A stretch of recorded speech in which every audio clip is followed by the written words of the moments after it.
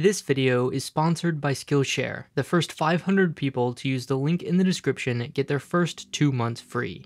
This is the Cavendish banana, or for most of the world, just banana, because this one species accounts for 99% of exports, and is bought more than any other item at the grocery store. Walmart's bread and butter isn't actually bread or butter, but bananas. And it's one of the most important crops in developing countries, along with staples like rice, corn, and wheat. Which makes sense. Bananas are nutritious, conveniently packaged by nature, and dirt cheap. In the United States, bananas cost an average of just 56 cents a pound, roughly 19 cents each. Cheap enough that Amazon just gave them away in Seattle. And that's from a company which literally sells air. Oranges, in comparison, cost just over $2 a pound, strawberries $3.34, and apples $1.62. The difference is, bananas are picky. They require extremely rich soil, protection from the wind, and lots of water.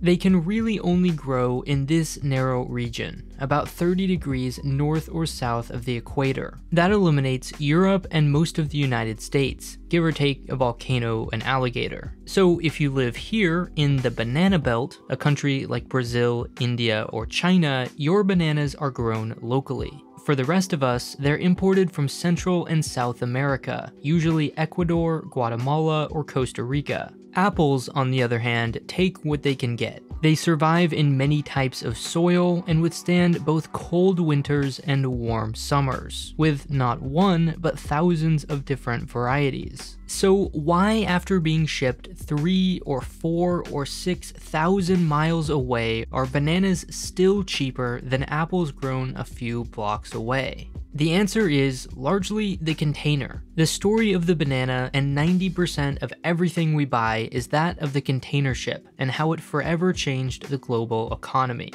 But first, let's rewind.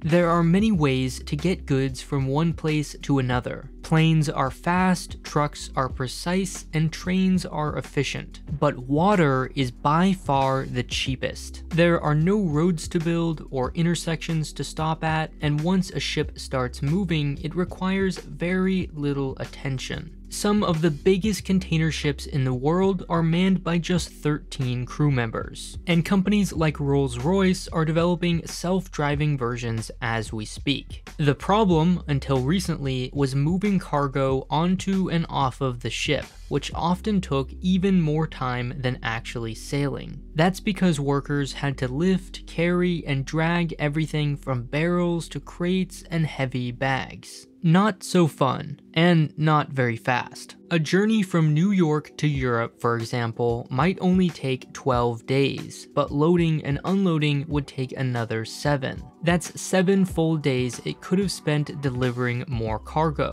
Therefore, 7 full days added to the cost of shipping. Port fees, dock workers, and their equipment accounted for 60 to 75% of the cost of shipping. So by the time a product reached our shelves, its price would have to be raised an average 12% to make up for it. But everything changed with the container. Companies realized they weren't in the business of shipping bananas, or cars, or phones. They were in the business of shipping. What's inside the box shouldn't matter. Their job is generic, efficient transportation. In fact, today, crew members don't even know most of what they're carrying. If shipping companies could take everything and put it in a single size box, they could turn thousands of individual problems into just one. How to move a known object from one place to another as quickly as possible. If you're a longshoreman, this is your worst nightmare. Your job, and in many cases whole coastal economies, were now based on a repetitive, low-skill, and easily automated task. Unions, of course, fought back. At one point, a workers' strike lasted 83 days. But the universal law is money finds a way. One company calculated that shortening the time required to lift a container by a single second would save $4,000 per ship per year.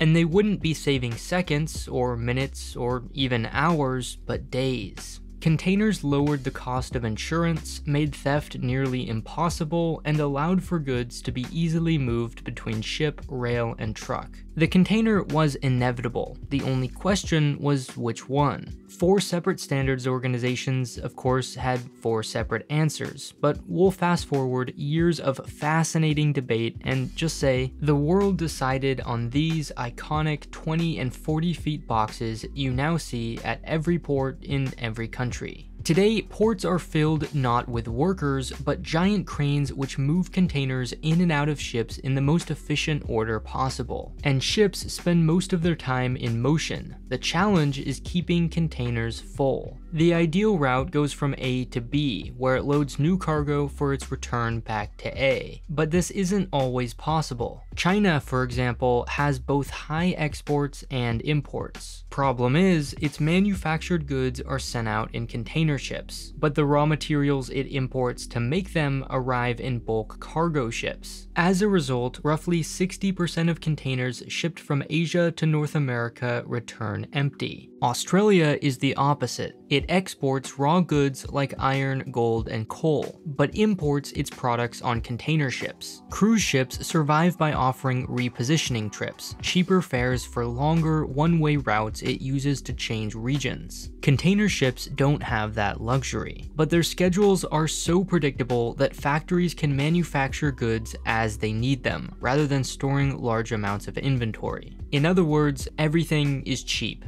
And there's a lot of it. Shipping costs are so low that they almost don't matter. The only thing that does is labor. It's this combination of low wages, trivial shipping costs, and tight planning which turn the banana into the perfect consumer product. It thrives not despite its limitations, but because of them. The journey begins in Ecuador, the world's #1 banana exporter. Thousands of plantations produce $2 billion worth of the fruit every year. Bananas are picked while still green, in the first of 7 stages, and immediately the clock starts ticking. Because once a banana begins to ripen, the process is irreversible. Worse, a single banana ripening will trigger all those around it. So everything that happens next is carefully planned to prevent that. First, imperfect bananas are sold locally or fed to livestock. The rest are packed in special containers called reefers, which keep them at a controlled 55.94 degrees Fahrenheit. Before being loaded, reefers are sealed, so they won't be exposed to open air until they reach their destination. Next, they're transported, usually by truck, to the dock, where they're loaded 40 or 50 an hour onto ships. A large boat can carry 80 million bananas, a whole year's supply for 600,000 Americans. And by traveling at only 18 or 19 knots, they save millions on their biggest expense, fuel. Ships may burn 400 tons of bunker fuel per day, which at current prices amounts to nearly $200,000 in a single 24-hour period.